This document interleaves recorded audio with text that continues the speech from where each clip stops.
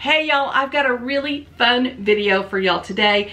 It's part of the Just Your Imagination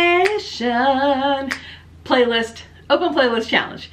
And it is hosted by Rustic and Lace DIY, Kathy Joe DIY, and the guest host is Jackie Burns Creations.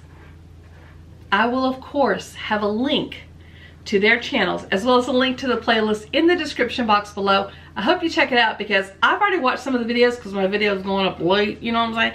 And some of the stuff I'm just like, oh, that is so cool. I say some of the stuff. I mean, they were all great videos, honestly, but there was some that I was just really like going, that was clever. So I hope you check it out.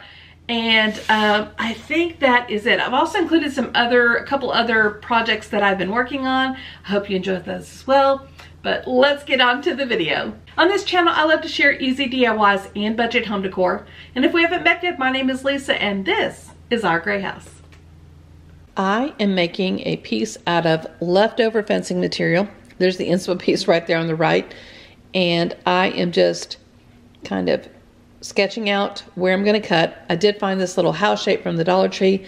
I'm going to use that to help me hopefully have a more uniform look about the pieces that I'm cutting out, and hopefully it'll fit the design that I'm thinking of. And I did need to sand all of these pieces because the fencing material that I have, it's pretty rough. It's almost like Dollar Tree wood pieces. It's just a little rough around the edges. You got to soften it up. And then I gave it I used antique wax to stain it. You can use any color you want to fit your decor. If you prefer greens, use green. If you prefer pink or purple, use those. I just prefer this kind of rustic, vintage kind of look to it. So I'm using antique wax to stain mine. And I am leaving space because I'm going to be gluing it together. And wood glue works best when it's gluing raw wood to raw wood. And now I'm kind of seeing where they all line up. I'm using the wood glue that I got from Dollar Tree, and I'm using a reasonable amount there. And then I'm lining everything up. Now, it doesn't look like the inspo piece yet because I still have to add some paint to it, but I'm just trying to make sure everything is lined up and ready to go. I was going to stain it with this Waverly wax in the color white, and I'm putting it on, and it is looking light colored, but that's not white, y'all.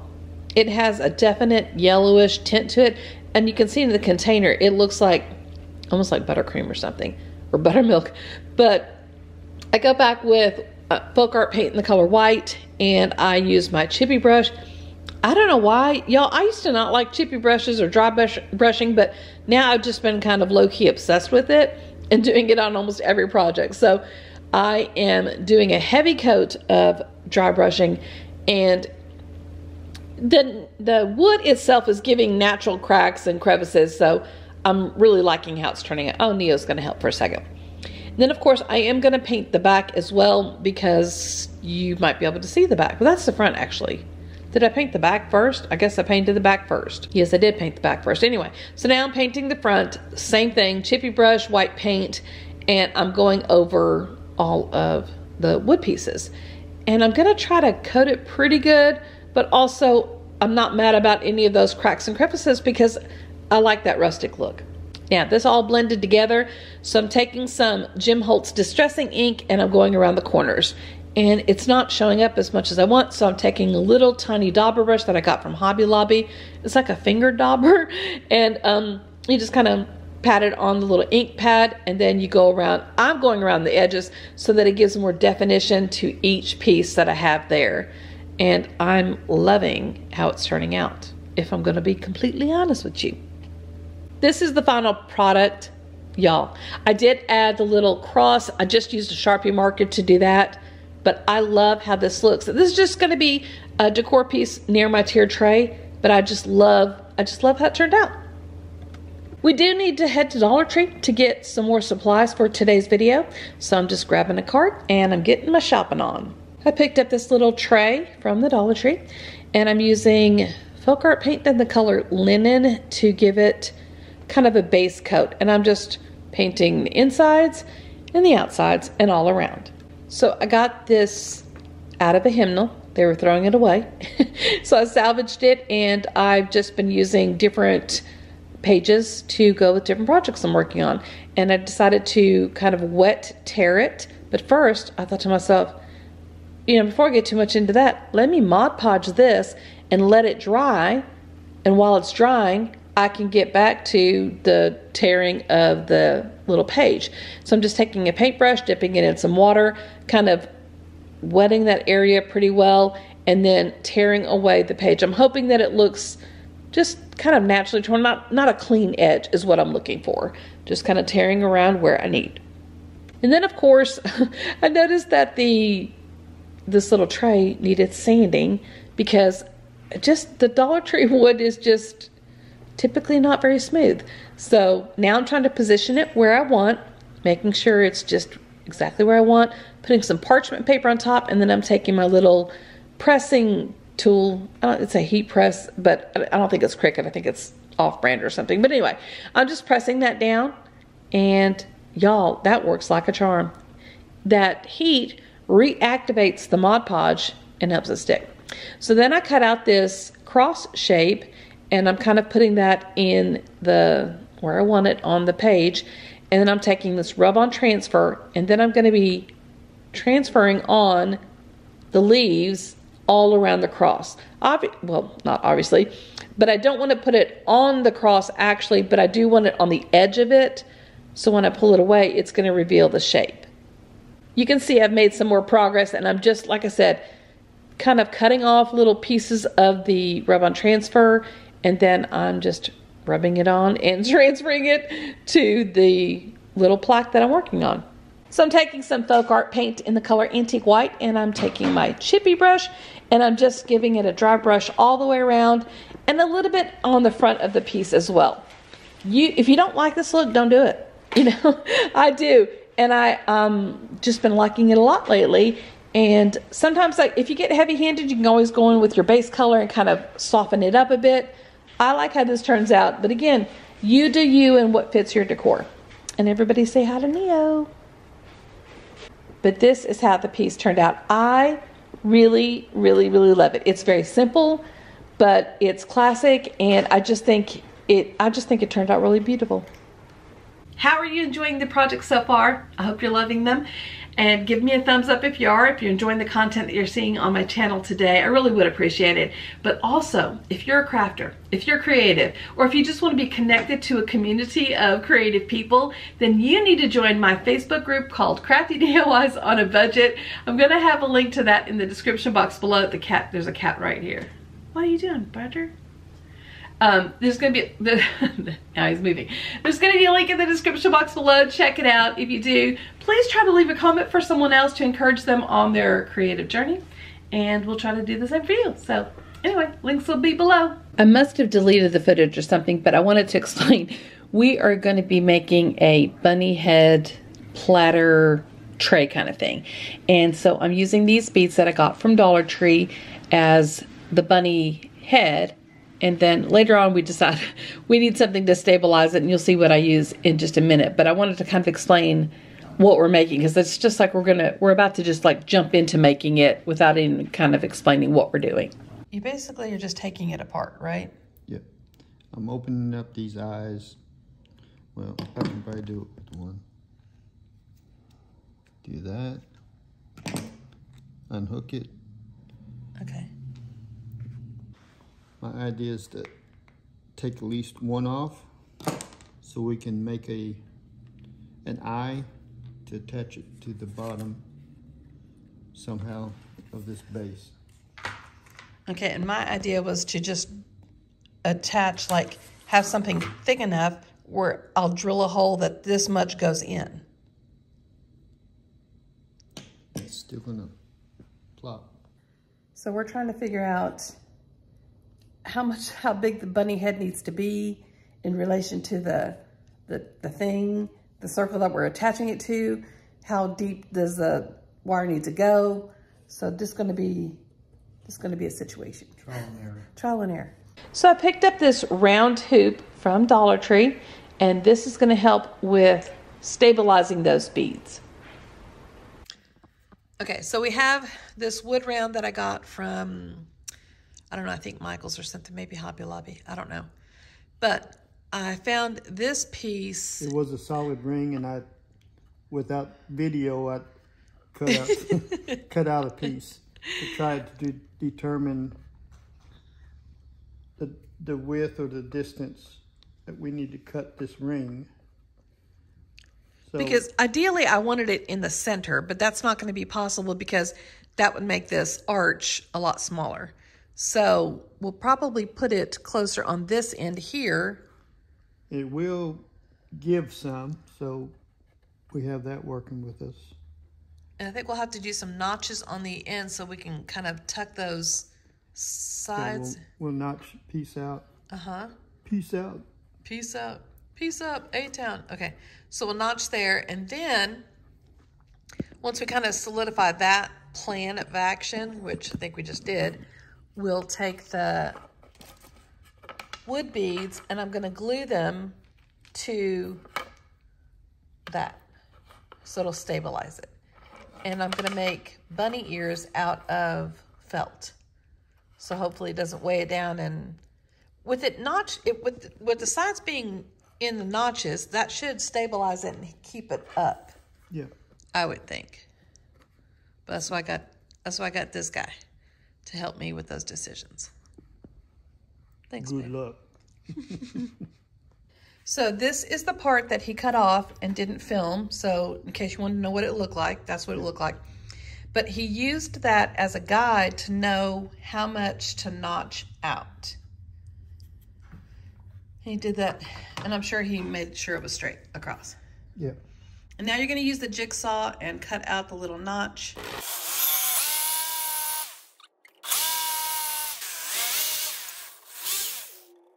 Okay, here's where we are at so far. Here's that ring, and it's snug right inside there. Looking good.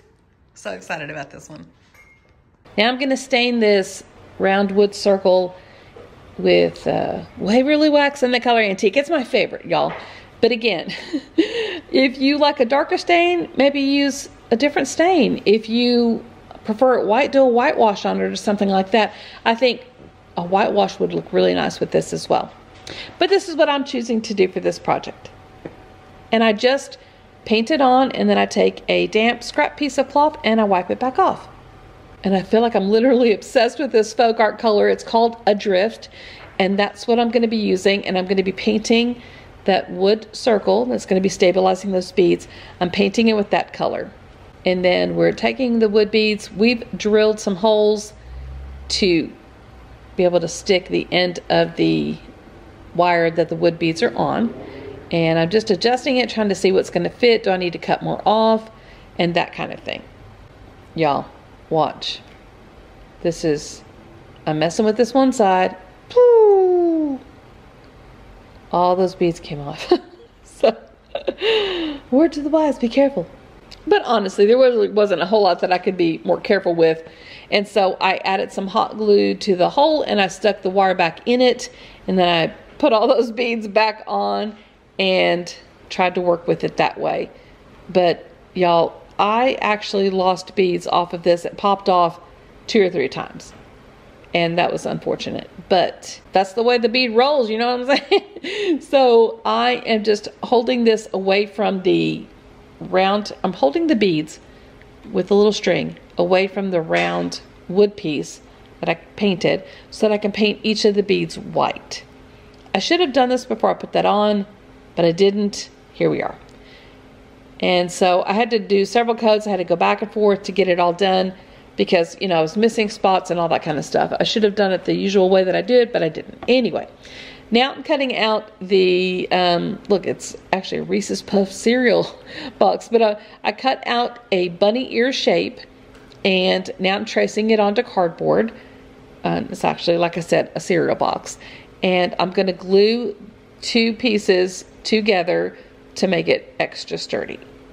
And I'm just using regular, oh wait, I'm going to paint them first. I'm painting it with a folk art color paint in the color white. I'm just giving it a good coat. Oh, and now let's paint the rim of the wood round circle. And wood round circle, it's the same thing, right? So the wood round, I'm going to paint it with that beautiful adrift color and going all the way around. I got this felt from the Dollar Tree, and when I was like laying it down, I noticed, wait, you can see the brown cardboard, you can see that through it. So I actually only cut out one per ear. I didn't glue 2 ears together. Anyways, so now I'm going to cover it with the white felt, and I'm using Mod Podge to adhere it. And I just put a good coat of Mod Podge on. I'm going to lay the ear down, and then I'll fold over the felt.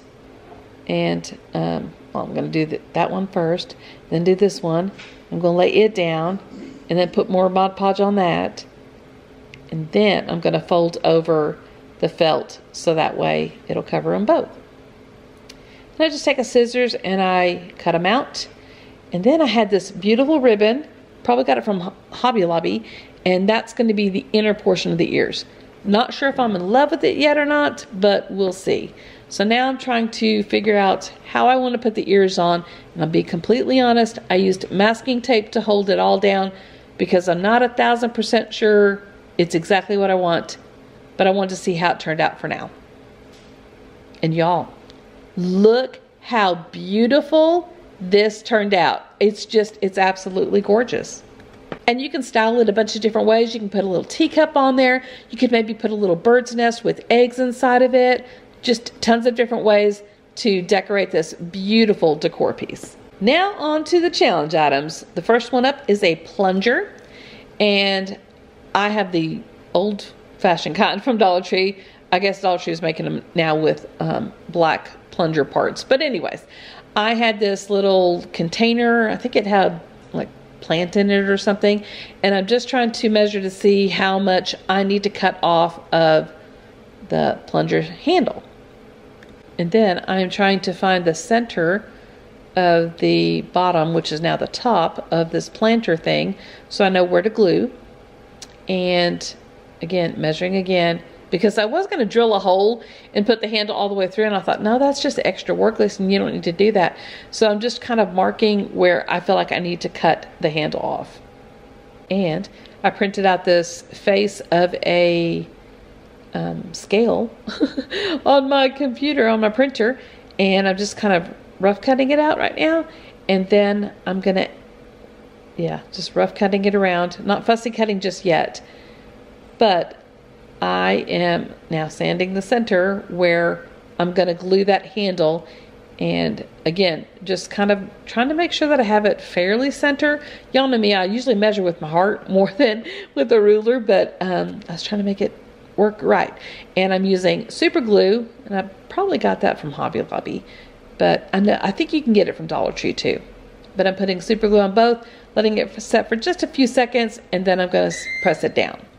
And I'm taking some more of that Reese's Puffs cereal box, and I'm tracing out that terracotta pot because it's the same size as the face of the scale. And I'm going to cut those out, and I'm going to glue those together. That's the piece that I glued 2 pieces together. So I'm just kind of going around, and then I'm going to use just regular white school glue to glue those together, and I'll let that dry overnight. Now I'm fussy cutting, which I'm just getting a little closer to the line, and I'm cutting all the way around. I took it outside and I did a light coat of spray paint all around. Felt kind of tacky, so I came in and I decided to sponge paint on Rust-Oleum's Chalked Ultramatte paint in the color Linen. That didn't work, y'all. So then I went in with the paintbrush, and that worked much better. And then I took some Mod Podge and I put a coat of it on one side of this little cardboard circle that I cut out, because I'm going to do that heat press Mod Podge activation stuff. I'm loving how that turns out so good, y'all. No bubbles, no wrinkles, nothing. This is how my scale is looking so far. I mean, I think it's looking like a scale. And it is pretty sturdy, although I wouldn't try to yank on it too much or anything like that. I'm not going to be putting anything heavy in it anyway. So now I'm taking that scale that I printed out, putting it on there, heat pressing it down, y'all, it works like a charm. This is how it turned out. I did go in with some Jim Holtz Distressing ink to just kind of add some character to the piece. But I love, love, love how it turned out. And I hot glued, or I E6000 a little cube, and then I did the scale face to that. So it kind of raised it up just a little bit to give it extra dimension. But I love how it turned out. The next item up on the challenge is the garden fence. And I had trouble finding it, but I finally found one. This was all that they had left at this store, so I bought a couple and brought them home. I also had this sign in my stash, and I took off those little hearts, and I'm going to remove the little twine things, and I will also remove the paper and the sticker, because y'all know I always got to remove that sticker. I don't like leaving those on. Even if you won't see it, I don't like leaving it on if I can help it. But I'm going to measure kind of how big things need to be. I got these stakes from a friend of mine, and I got it for free, so it's free wood. And I'm just kind of measuring out where I'm going to need to cut for that. And I'm cutting off the little bottom pieces, and it cuts pretty well, but I thought it was going to be a little more pliable, but it's a little bit harder plastic, but it's fine. It works out fine. I just cut off the sides there too. And then I cut off that little piece there because I don't need that hanging down either. And I'm going to need two pieces, so I'm going to be cutting one end off one side and the other end off the other side. And I thought I was going to leave that little thing hanging down. Like I thought that was going to use that, but I end up not. And like I said, I removed all that paper and I sanded it down a little bit. You're actually not going to see it. It's on the bottom, so, but I do like it to look kind of neat. The board was a little bit longer, so I used a combination of my scissors and a X-Acto knife to kind of trim off that edge there. And for the sides of my bench, I decided to cut it down because I wanted it to be lower than the back.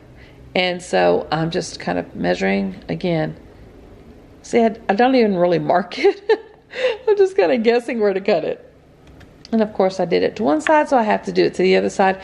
And I'm holding them together kind of to make sure they're sort of even. I didn't explain how we made the frame.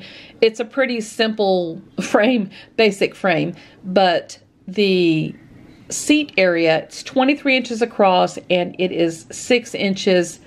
There's two small pieces on the side, those are 6 inches. And then the front leg is 9 inches, and I've tucked it behind the lip of the front board, and then the back board that's kind of bracing the back with the garden fence on it, that is 14 inches. I hope this kind of makes sense. I'll put the measurements in the description box below as well. But anyway, back to how we made it. And now, I don't have much footage of this, but I stained it with antique wax in my favorite color. Go figure. And then I am taking two colors from Waverly. I'm taking moss and celery, and I'm doing the lighter color first, and I do both sides of the pieces. I paint the lighter color first, then I dry brush on the darker color, again, just to give it some added dimension, a little bit of interest to the piece, and not make it look so flat. The third challenge item was rubber stamps, and I already had some on hand. This is the rubber stamp that I'm choosing. I thought I had it on hand, but now I'm pretty sure I just bought this one. So it works, it's cute. Yeah, there it is. So I take it out of the package. Now, Dollar Tree also sells those that glass cube, that little clear plastic cube right there, and that's what you attach the rubber stamp to. And I just pressed it into my ink pad, and then I just kind of embellished the corners of the seat of the bench. And I also, as you can tell, embellished the front and the front legs of the bench as well. And now I'm taking some E6000, and I'm going to be gluing the garden fence to the back of the bench. Just like that. And I did put on a couple of heavy paint cans to hold it on. I let it dry overnight just because I wanted to make sure it was really dry. Then I took some more E6000 and I went all the way around the bench, because now I'm going to be adding, wait for it. Oh, I guess I'm just putting on more E6000.